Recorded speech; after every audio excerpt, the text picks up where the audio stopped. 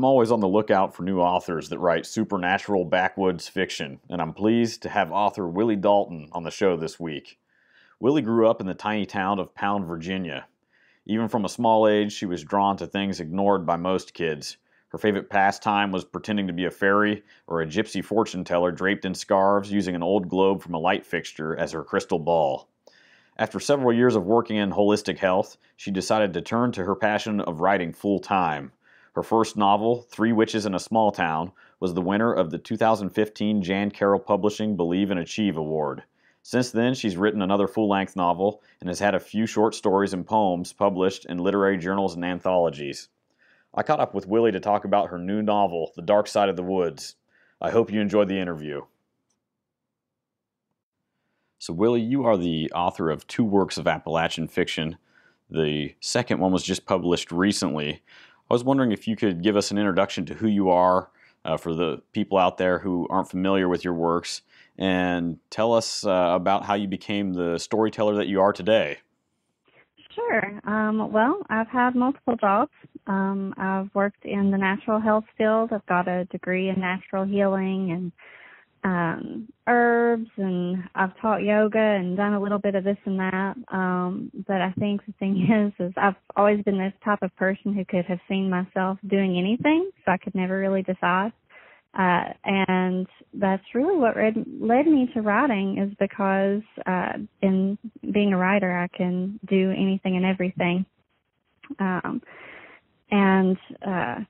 So that's probably why I can't choose one particular genre to write in either, because like I said, I can, see myself doing anything through that. My family, is really what got me into, into stories and writing. They pushed me to read a little of everything and read to me when I was little, and, really exposed me to a lot of different genres and different types of storytelling. And, it's really influenced, what I've become.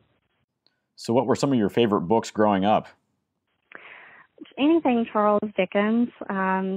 I've read many, many times. And then as I got older, a little older than that, I read a lot of mysteries and Nancy Drew novels. And then I started reading, some Stephen King and then some romance books. I really didn't have a whole lot of particular favorites. I was always reading everything I could get my hands on. And then as I got older, I discovered On the Night of the Seventh Moon by Victoria Holt, and it's been one of my longtime favorites. So you mentioned that you have a background in natural health there. And I know that in the Appalachian Mountains, there's a pretty strong tradition of natural remedies using herbs and things like that. Were you exposed to that growing up, and did that kind of prompt your interest in natural medicine?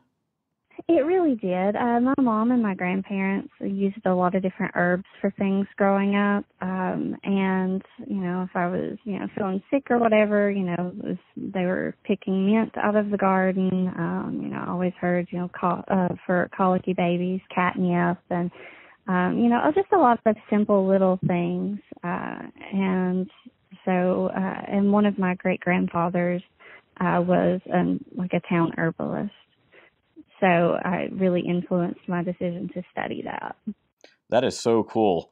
I've really enjoyed that. It comes through in your fiction, and it's really one of my favorite parts of your books.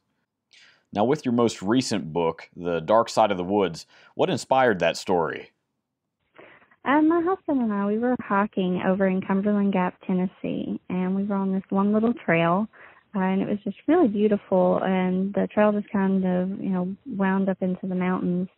And on one side of the road was this beautiful open meadow, and it was sunny, and there were wildflowers. And then on the very opposite side of the road, it was almost, completely dark with shadows from the trees, and there were these big rocks jutting out of the mountain. And all I could imagine was, wolves or monsters kind of hiding behind those and watching. And it was really that one spot. And I just stood there and walked around a little bit, and I had my whole story. That is really neat. Would you say that the landscape of the mountains there has had an influence on your writing overall? Oh, absolutely. Absolutely. That one spot, like I said, I got a whole book alone from that one spot. But my favorite way to get inspiration for any of my work is to get outside.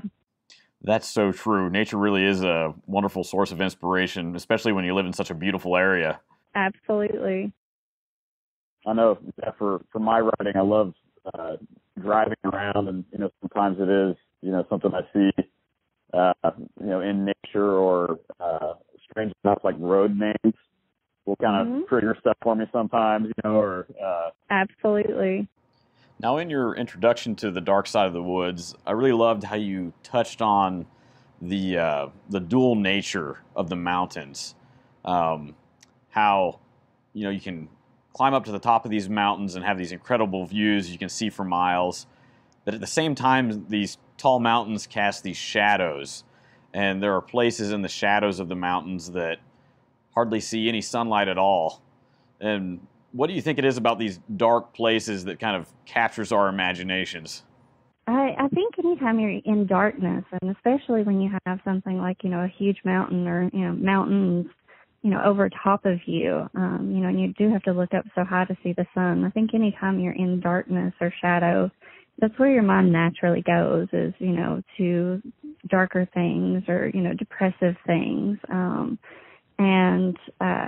It's just, you always want to know what's hiding in the shadows.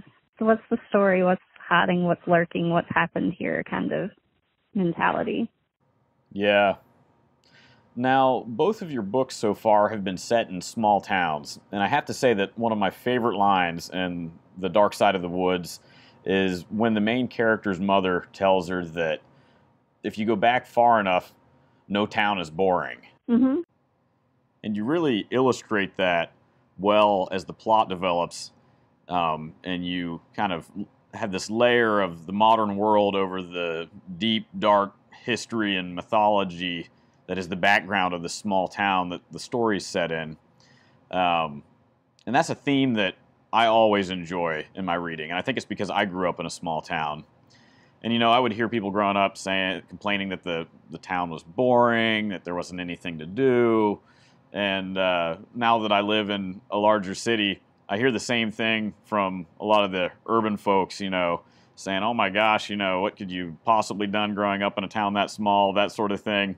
But I'm curious to know, at what point in your life did you realize that if you go back far enough, no town is boring?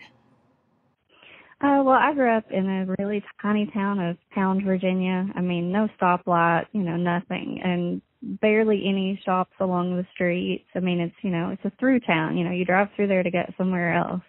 And I always thought, this is going to be the most pitiful, boring place. I talked to some older people that I knew, and I would hear stories about what a happening place it was, 30, 40 years earlier, that, it had a movie theater and all this. And then once I got into writing, I talked to some other people who were into storytelling and history, and found out there had been all sorts of murders and scandals and all of this stuff. And I was like, in this town? And then I've heard the same thing, there's, so many mountain towns that I drive through daily that there's just barely anything there. But there's all these shop fronts and all these houses, and at one time, they were busy places, whether it was because of coal camps or, whatever the job was at the time that had people there. And they all have their stories. Something put the town there, and there was a story behind it. And most of them are not, are not that boring. There's always good stories there.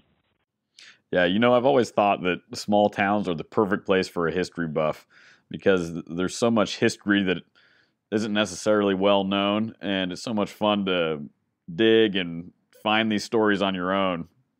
Right. There's a lot of scandals and, just all sorts of, power struggles and things about getting these towns established and what happened and who was in charge. And I find it all really interesting.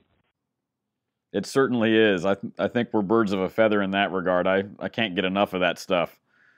Now, in your writing, you do such a wonderful job of showcasing the dialect and the culture and the landscape of Appalachia.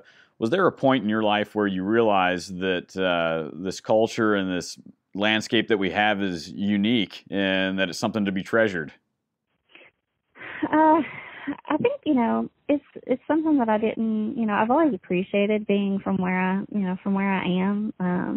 And I've traveled enough to know how unique the Appalachian Mountains are. They're one of the oldest mountain chains in the world, and, so much history and beauty. And I love anything with a supernatural element or magical element. And so to me, there's something very drawing about it. And the culture, is very unique. And while, we're not, I always joke, we're not the South of the Southern Bells. I don't know, it's a lot sturdier of a culture, I suppose, and we're almost more cultish in a way. We will accept you once you prove yourself, kind of thing. And so I find it really intriguing, but the people are, so good, and it's just so unique. But it's mainly the thing is, they say write what you know, and I mean that's what I know. This is where I've grown up. This is the land I live on, and the people I know. So I think it just naturally, that's what I want to come through in my stories. Yeah. Well, you certainly did a good job of that in your writing. I really enjoy that element of your stories. One of the other things that I enjoyed was just how visual your writing is. You have some just wonderful imagery in your stories. The old diary wrapped in thorns. When I read that, I was just like, wow, that is just incredible. Could you point to any particular thing that was inspiration for that, or was it just one of those things that kind of popped into your head as a writer? Very much, in writing, there's the plotters and the pantsers. You write by the seat of your pants kind of thing, and that's very much me. I let the story tell itself, and the characters tell me what's going on. So, whenever I was writing that part, I was thinking, okay, she's got this, journal that has very, very private information in it. How much trouble would somebody go to? What would they do at the time if they didn't have access to a lock? And so that's kind of the image that I got, was this journal bound in thorns. And I thought, not very many people would go to the trouble of untangling something just to read it. But I did like the wild element that it gave, especially in regards to, what it was about, So, yeah, that was fun. Yes, it's the perfect place to put a closely guarded secret. We won't spoil it for any potential readers out there. Now, in regards to small towns, do you feel like it's important for people to know their local history? I think it would be ideal for people to have a general idea of, where their town got its start, because I think it's important for people to have a sense of belonging and, ties to their roots. But, not everybody feels the same kind of appreciation for where they grew up. And I know I've, certainly been to other cities and been very interested in their local history more than, where I live. So I think it's important just to study what interests you. But I think a general idea, I think if you live in a town, you should have a general idea of where it came, where it got its name, and, the people who founded it and that sort of thing. Sure. I think it helps you appreciate where you are a little more. It does. Right. Now something else that I wanted to talk to you about was something that I saw that you said in another interview that really struck a chord with me. You said that you prefer creepy books to horror movies, and I'm the same way. And I used to think that I was just a weirdo, but this is actually a theme that I've noticed amongst other people that I've talked to and some other authors that I've interviewed. Richard Gleaves, the author of the Jason Crane series, which revisits the legend of Sleepy Hollow, is kind of the same way. And I wondered if you had any thoughts on maybe why it is that you prefer scary books to scary movies. Well, I think in spooky books, you get more of the story, whereas in movies it's more about the scare. And I think when you read a book, your senses kind of fill any gaps. So you're getting all of it. You're, reading, but you can also, imagine that you're hearing what's going on or feel what the character's feeling, versus just, watching it with your eyes and, listening to the actress or, actors. And I think you just get a lot more into it and a lot more out of it. from the story because you have more background and more detail. You're inside either the victim's head or, the killer's, and you just get more from all sides. I don't think anything puts you in the moment like a book.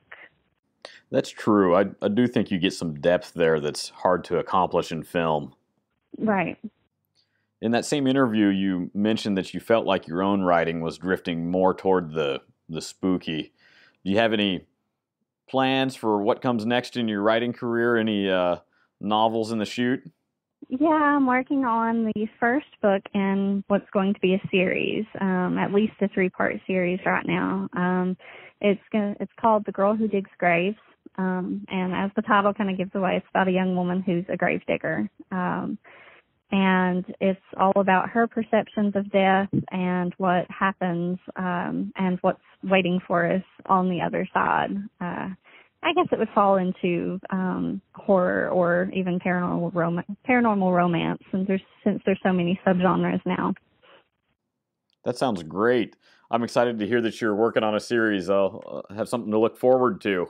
Why don't you tell people where they can find you online and where they can get your books?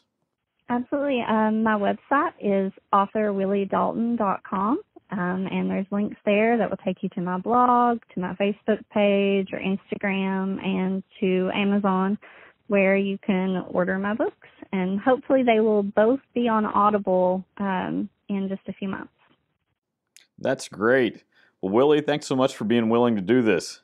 Absolutely. Thanks for having me. Thank you for listening. I hope you enjoyed this story. For more like it, head on over to theweeklyholler.com and sign up for our free email newsletter.